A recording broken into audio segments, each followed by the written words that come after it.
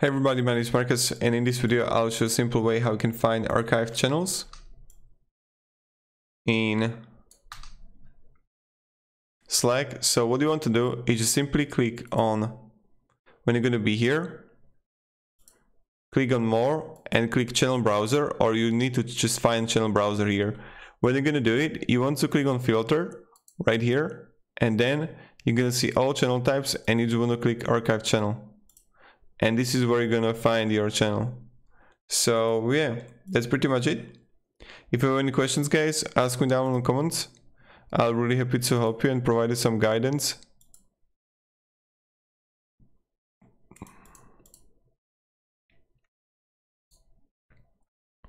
And have a great day and goodbye.